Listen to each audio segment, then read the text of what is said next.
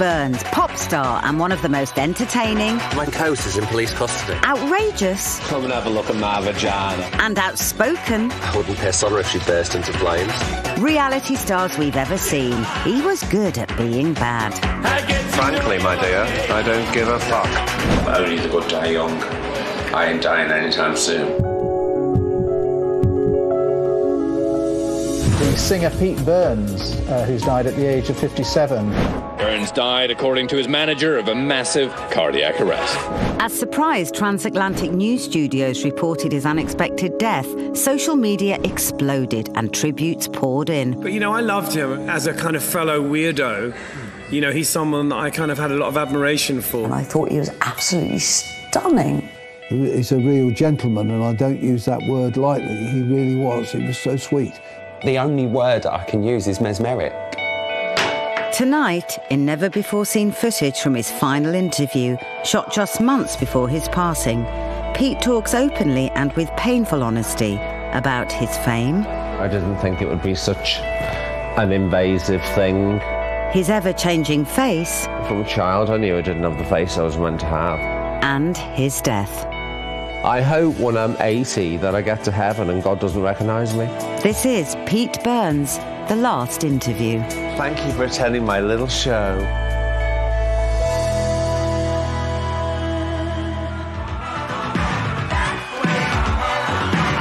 For the 21st century generation, Pete Burns was an outrageous reality TV star. She's really getting right up the crap of my arse. You're insincere to the point of nausea. But for anyone growing up in the 80s, Pete Burns was responsible for one of the greatest pop songs of the decade.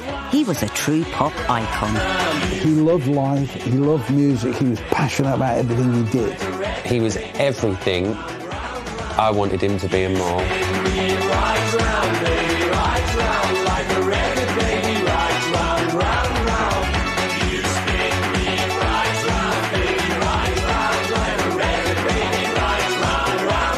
Pete Burns' story, from his first hit to final public appearance, is a cautionary tale of celebrity.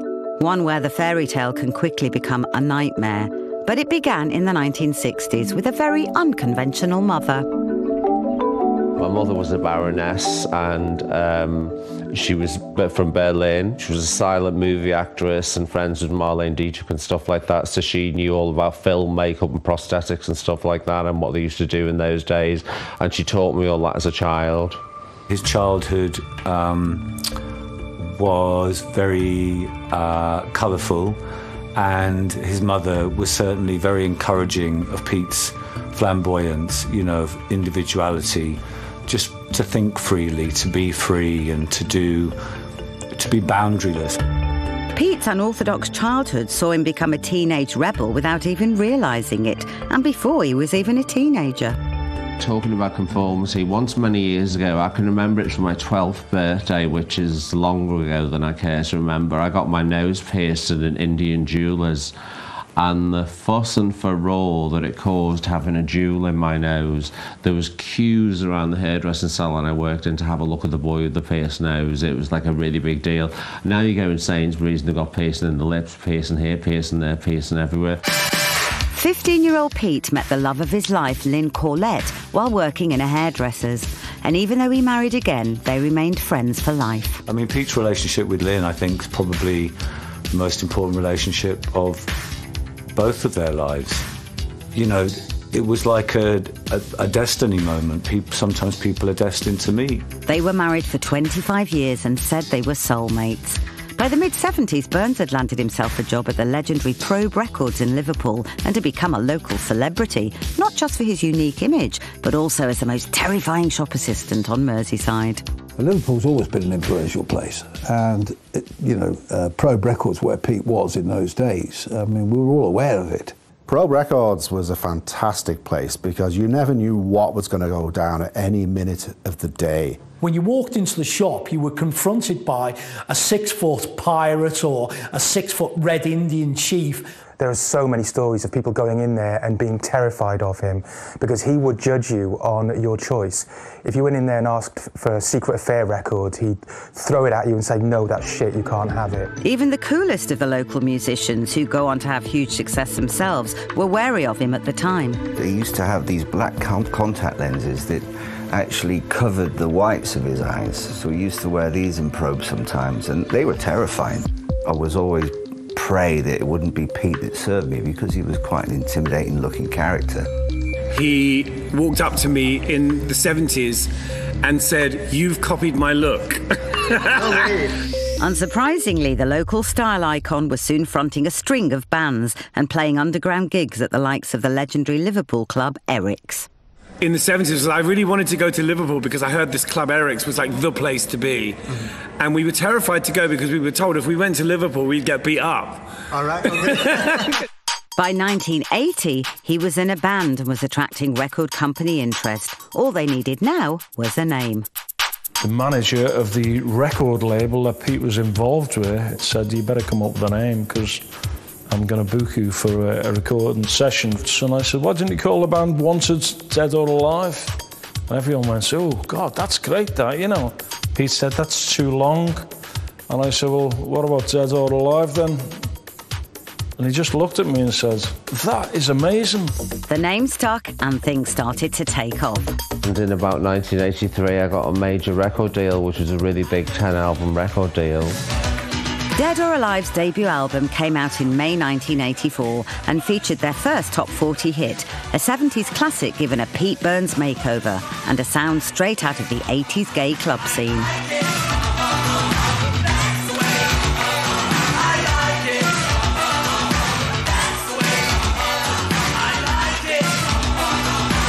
But it was a new arrangement of an original Dead or Alive song from a little-known production trio called Stock, Aitken and Waterman that plugged into the underground high NRG club sound of the mid-80s and took things to a new level.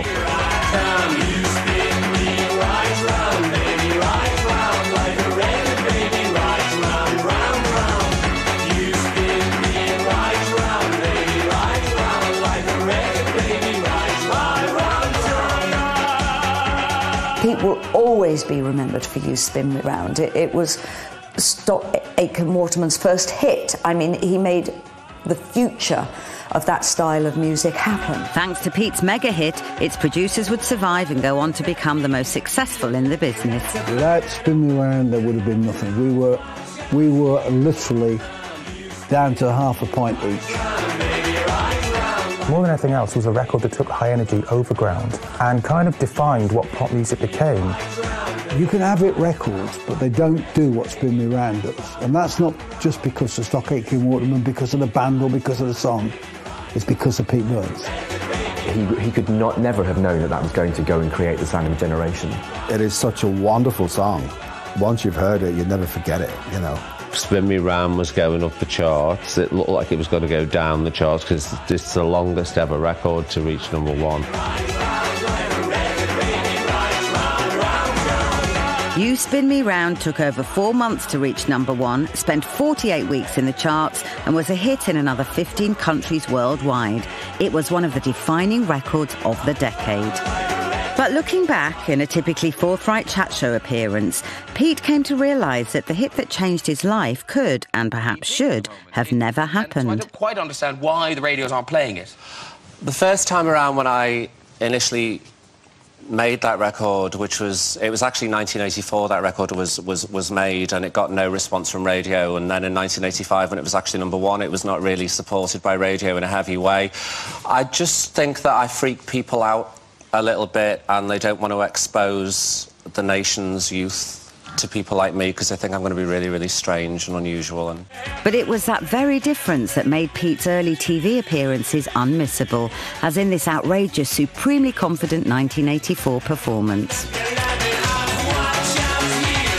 The music industry may have been cold to begin with, but as far as music show viewers were concerned, as seen here, Pete was a hot property. You Spin Me Round sold 500,000 copies in the UK alone, and Pete's fame went stratospheric.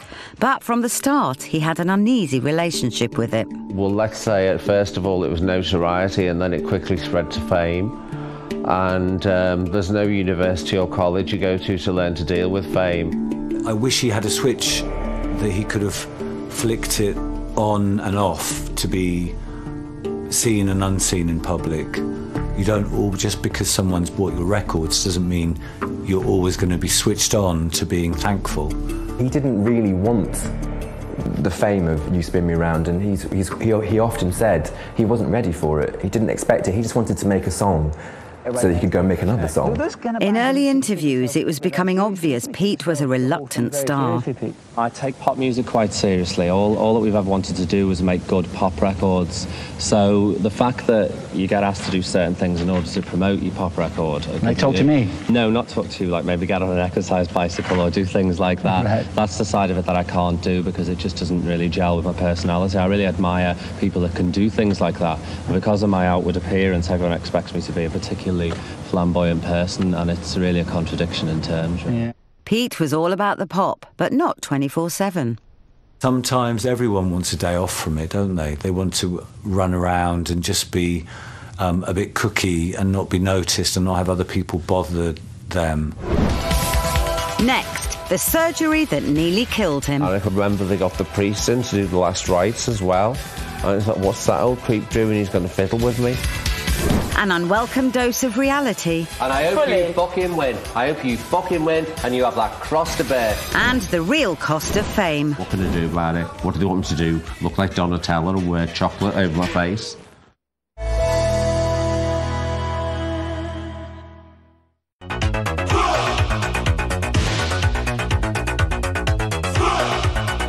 Pete Burns, 80s pop icon and outrageous reality TV star, died suddenly in October this year. Just months before his death, he filmed a series of interviews in which he talked about his struggles with fame. First of all, it was notoriety, and then it quickly spread to fame. And there's no university or college you go to learn to deal with fame. He didn't really want the fame of You Spin Me Round, and he often said he wasn't ready for it. He didn't expect it. He just wanted to make a song so that he could go and make another song.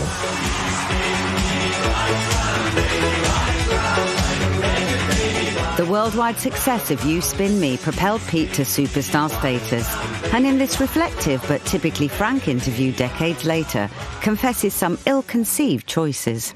You got a good paycheck, your first paycheck. Can you recall what you spent it on? My nose. I'd always said I wanted to change my nose, and that's the first thing I did, and it went horribly wrong.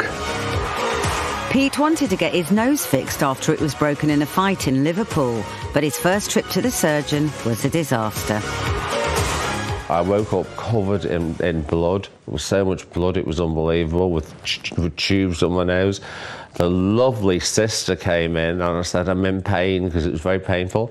She said, you suck it in, you blow it out.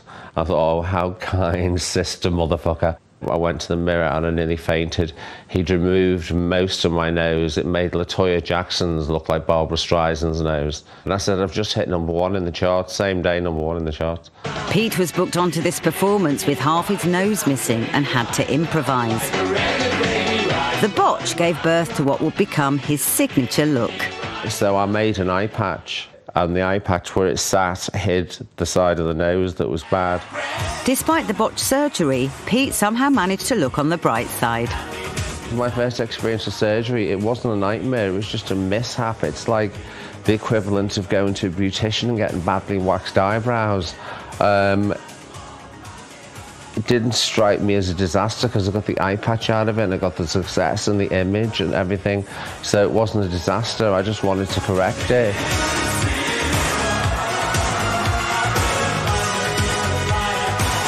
But his unmistakable look made it almost impossible for Pete to have any privacy. The cost of fame was becoming too much to bear. When you're getting followed around the supermarket buying lean cuisines and someone puts in the sun you're on a crash diet because you're too fat and stuff like that, it's like, oh my God, I can't do anything. I didn't enjoy a thing about my career. I didn't think it would be such an invasive thing. As the media frenzy escalated, things hit a new low.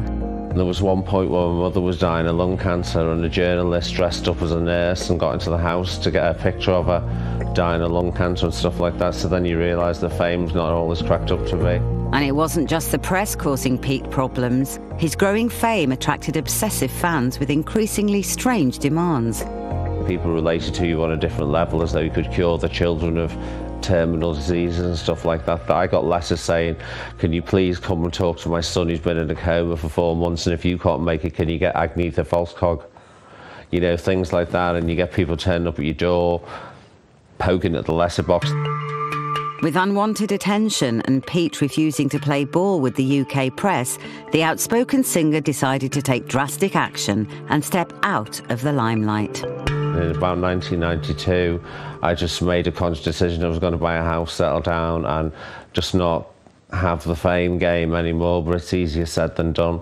I concentrated on working in Japan and America and didn't work on my own doorstep. I say, don't shit where you eat. So I didn't concentrate on my own, on England. I didn't release anything in England for many, many years. Although Pete took a back seat from music in the UK, a rare appearance on a 1994 TV pop quiz revealed a startling new look for the 80s superstar. It's Louie Louie. Or Lulu. Louie Louie. I don't know who it's by. When everybody was reading The Enemy in the studio, Pete was reading Surgical Weekly. You know, Pete had the best diary for plastic surgeons I've ever seen in my life. By 2002, those surgical changes had become ever more obvious, as on this pop quiz panel show. And this TV appearance revealed that, shockingly, Pete now struggled to even drink from a glass. I know it's not usual, but excuse me, I need a straw for that for obvious reasons.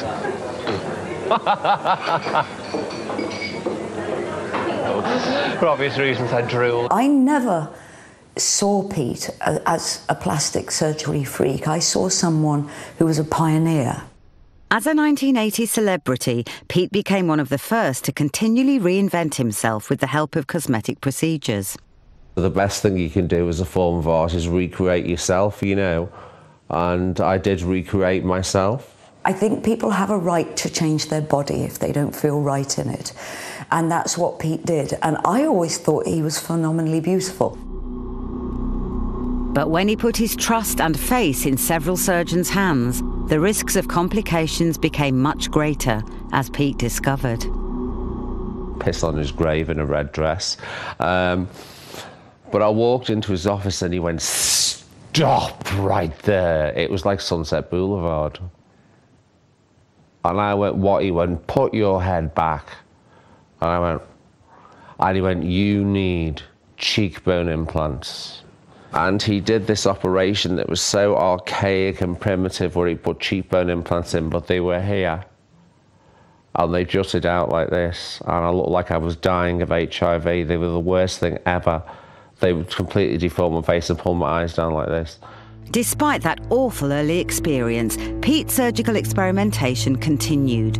Although in the end, things didn't get better, they got worse. This has been the first time that I've commented on any of it or spoken about it in a rational manner. Just turned into the nightmare of my life. Had the lip injections been fine, I'd have long stopped.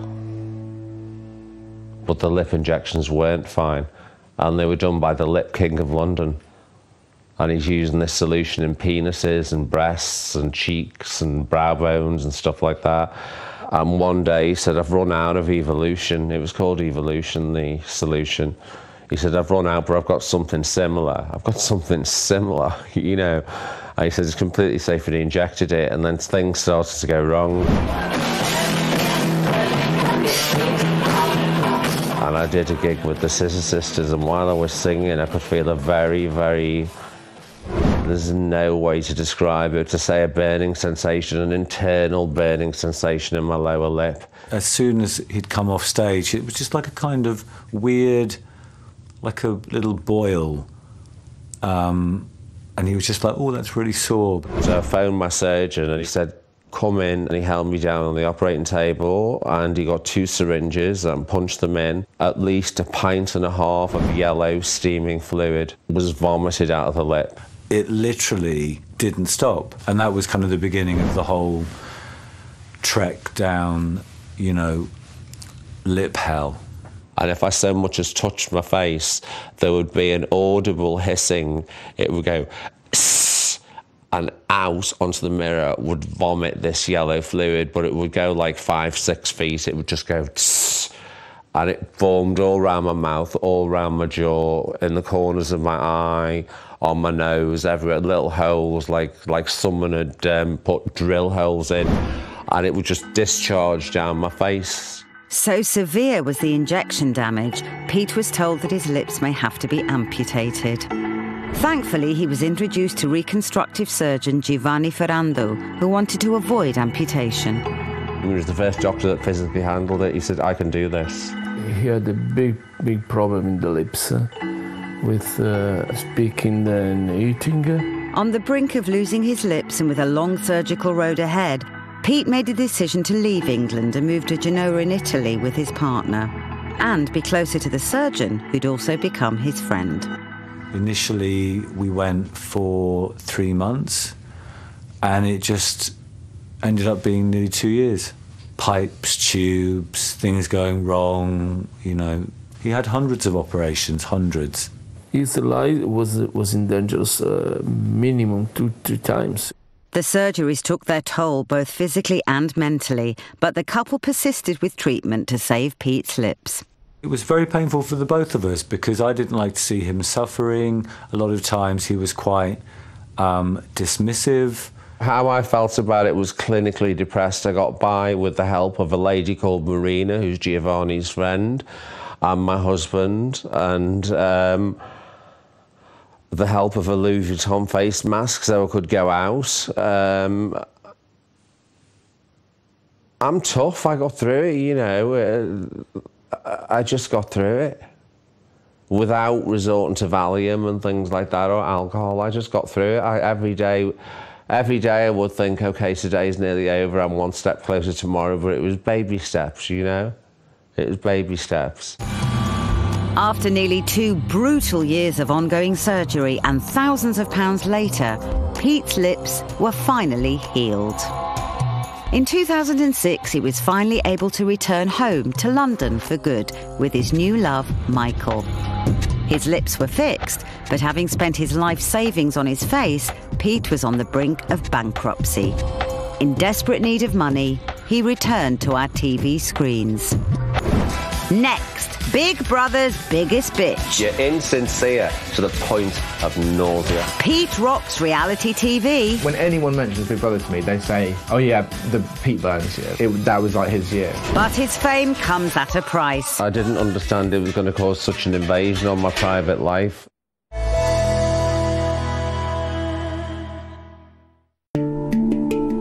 Just months before the sudden death of 80s pop icon Pete Burns, a film crew captured what would be his last ever TV interview. Previously unseen footage reveals the reality of modern-day celebrity. From his music career to his surgical nightmares to becoming a TV legend.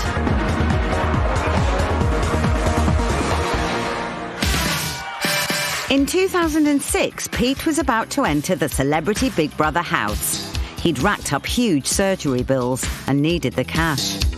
Why did you do it? Why did you Because I go needed into the money. show? Is that the only reason? Totally the only reason. I needed the money. Despite shying away from the cameras for over a decade, it was a decision that swept Pete back into the mainstream and made him part of reality royalty. When Pete got out that card, everyone just went completely mad for Pete. For many, it was the first they had seen of Pete. Hi, I'm Pete Burns. While for others, it was a reintroduction, although the extreme new look came as a shock. Pete Burns kind of came onto my radar in a big way when he appeared on Celebrity Big Brother. I sort of knew the name. I definitely had seen the music video for Spin Me Right Round, but he looked so different than he did in the music video when we saw him appear on the show. His look had clearly, evolved, in that period. You see this guy who's like flamboyant and androgynous, but also is like much more of like he could kick your head in. A man who dresses like a woman, but has no intention of becoming a woman. I think of myself totally as a man. I ain't no fairy. Pete was an instant hit. His super sharp personality and relationships in the house gripped the nation. What do you think of the house itself, Pete? It's vile. It looks like a bad LSD-induced trip to IKEA. Even when he was cruel, he was almost always right and was merely saying what other people might be thinking. She's a lovely, lovely woman. I adore her, but I just told her to fuck off. I think he was a bit of a bully at times, but I'm allowed to say that. You know, he's probably up there going, oh, Michael trying to be kind. I like animals, but I like me better. Are you really, I've got to ask the question, are you really as nasty as that or not? Well, you see, the thing is that I've not seen the show, and I'm not sorry for a damn thing that I said. And with the cameras rolling 24/7, the public got to see behind the mask. He's got a bigger makeup collection than us two put together. He would wake up at 4 in the morning, like 3:30, and fully start, you know, doing his makeup and getting himself ready. And I don't even know when he slept, because he was the last one to sleep and the first one up. He always smelled amazing. You quickly forget there are cameras when you're in the Big Brother house. What you saw on Celebrity Big Brother house was the real Pete Burns. But as Pete revealed in his last interview, being a reality TV star in the noughties was different from fame in the 80s. The great thing is about TV, and having become a TV celebrity, I'm in people's living rooms and they see me, so they're used to me, so I can go down the street in any condition that I want and people won't think I need sectioning. So the public are very friendly and full of love and warmth and stuff. It's different it was different in the 80s when you were a pop star, because pop stars are kind of like up there. The public became hooked on the controversial and often hilarious entertainment provided by Pete in the 2006 Celebrity Big Brother house. I am my fair coat. There was an awful lot of controversy about his alleged gorilla coat. Gorilla? Fuck off. Which he wore with much aplomb, this big fur monstrosity, and announced it was from gorillas, who, of course, are an endangered species. Wearing a gorilla coat is definitely illegal. My boyfriend bought it for me. He told me it was gorilla. I know it's real. This created a huge storm outside, and in fact the police came and arrested the coat. My coat is in police custody. But it was all just a laugh. He was a complete and utter wind-up merchant, because I remember when I watched that, I was certain that that was a gorilla skin. Like, he had us all convinced. You just couldn't write it.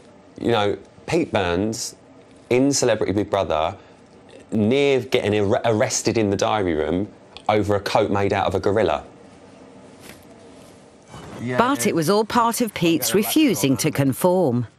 Some people in the Celebrity Big Brother house that were very right on, very keen to demonstrate their very cosmopolitan, liberal credentials. But I didn't kill it, it was a gift. I know you've done, yes, I know, but if you wear it, you still show disregard. In my opinion. Do you wear leather shoes? I do. Do you use detergent? But they are a byproduct of cows. Cows aren't endangered. Big apes are endangered.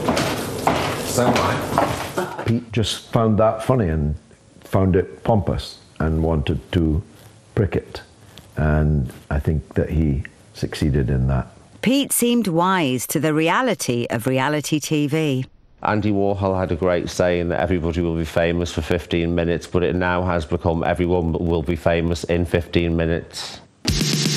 And whilst in the house, it certainly seemed Pete didn't care about the fame or who he offended. What intrigued me more was the arguments with Jodie Marsh.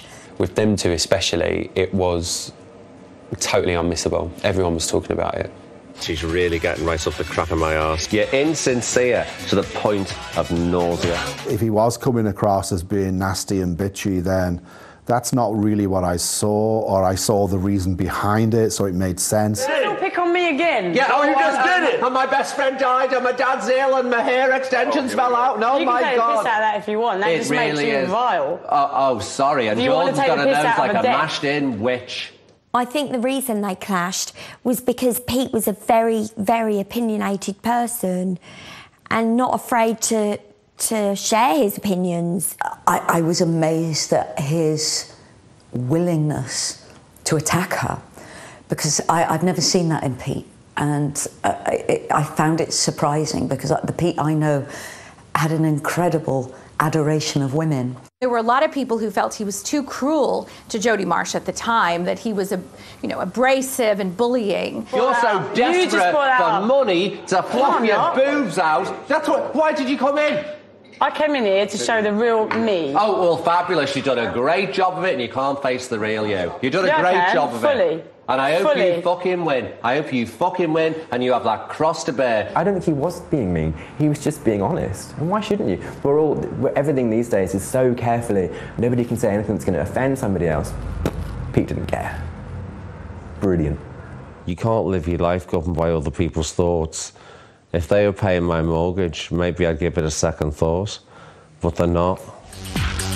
But through all the cattiness, there was one unlikely friendship that formed.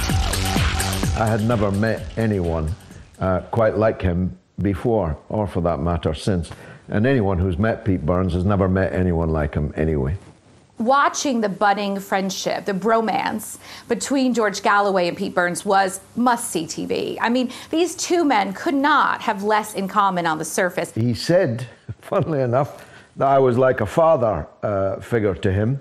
And when he died, it was a surprise to me to learn that he was only 5 years younger than me. All the time I spent around him, frankly, I spent most of it laughing.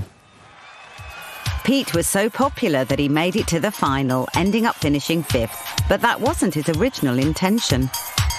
His mindset was definitely, I'm going to be as evil as I can be, so that I get out as quickly as possible, but still get the full fee. And obviously that backfired, because the worse he got, the more people loved him for his brutal honesty and, never-ending kind of witticisms.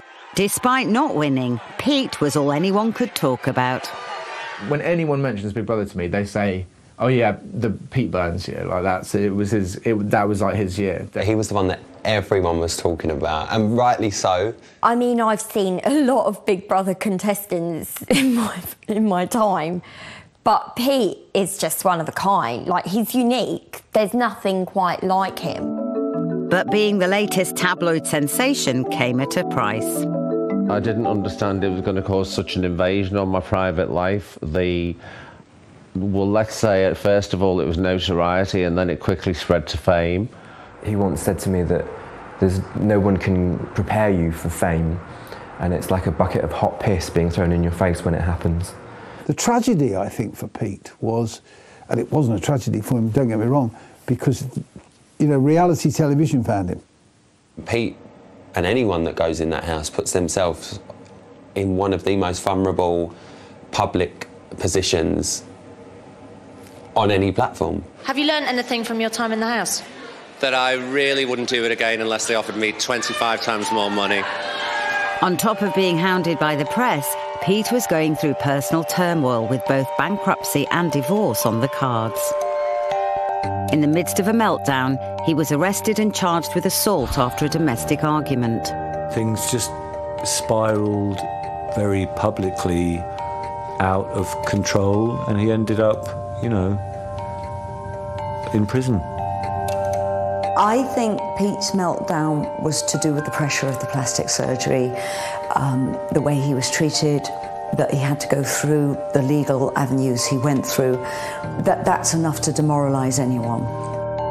The charges were eventually dropped, but just 2 months later, Pete was in the court again, after deciding to take action against the surgeon who performed his botched lip job. It involved a lot of time, a lot of medical, very intense medical terminology and money.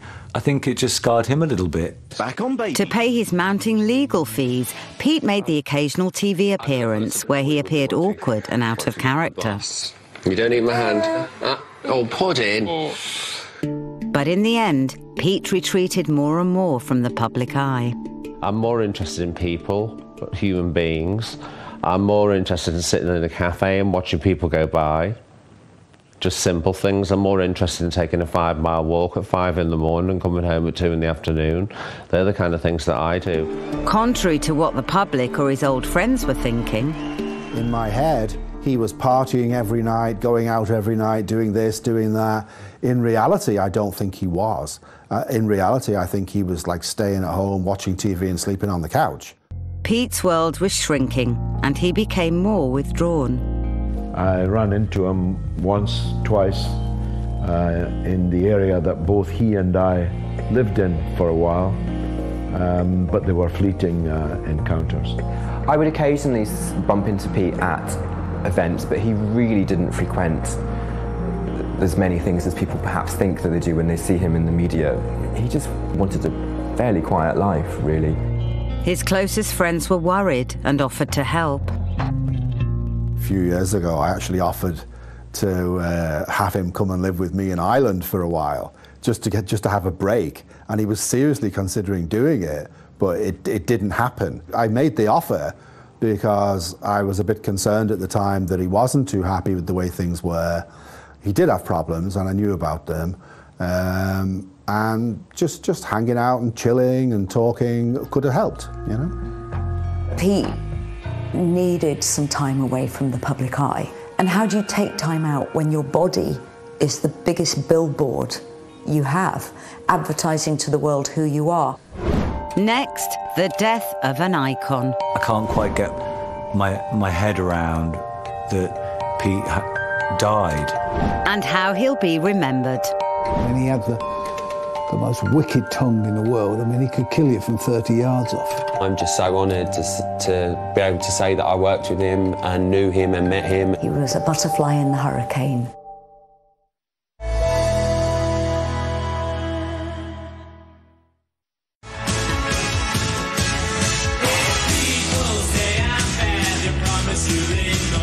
Pete Burns was an 80s pop icon and reality king extraordinaire.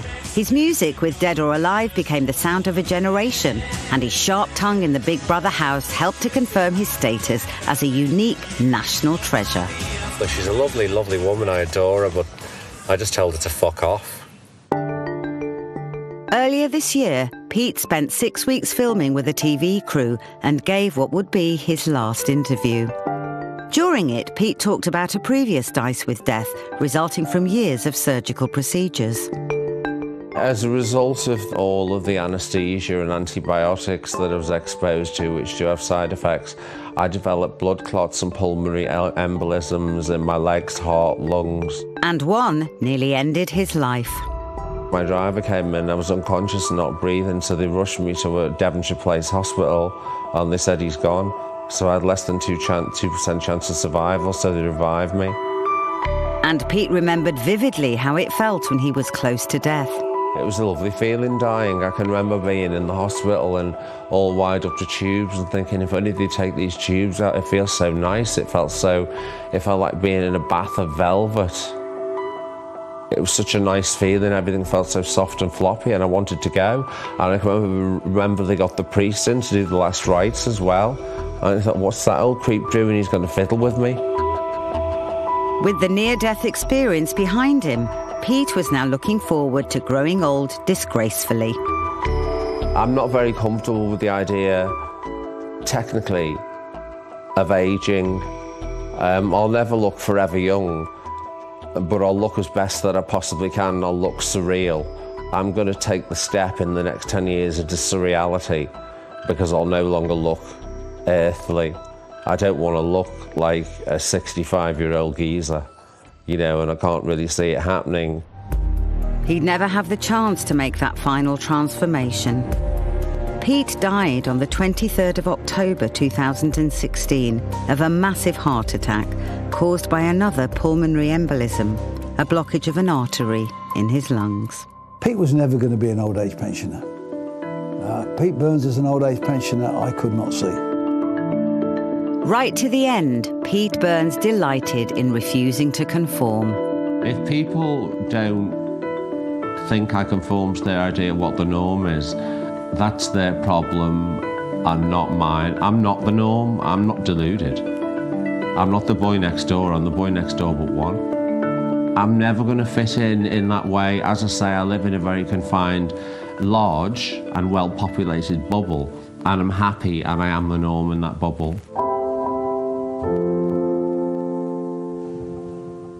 It's a very surreal situation. I can't quite get my head around that Pete died a few weeks ago. That wasn't in the plan. It's early days, it's 2 weeks, it's bullshit.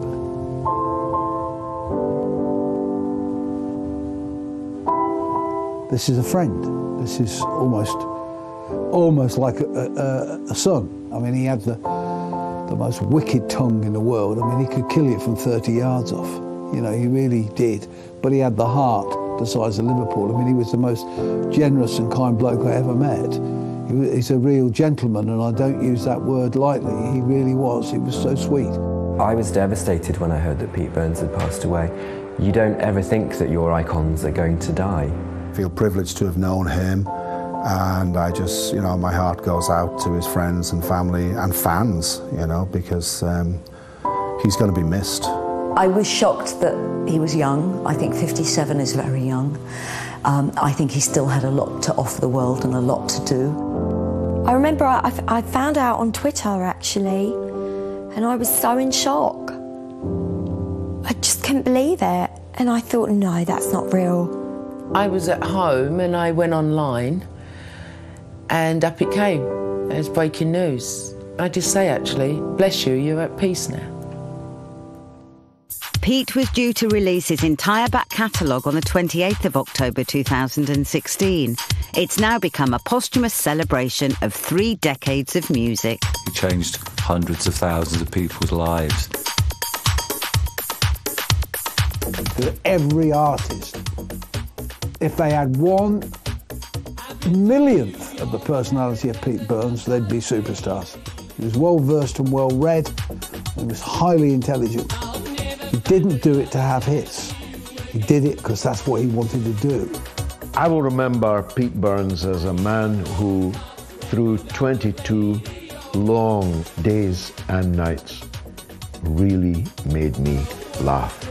I mean, holding your sides, your stomach sore laughs. I'm just so honoured to be able to say that I worked with him and knew him and met him.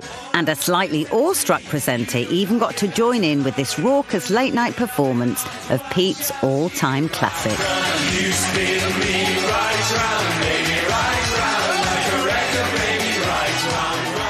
He was totally unique and totally individual and totally inspirational. I think you've got a really, really lovely guy who you can just stand and have a chat with and have a joke.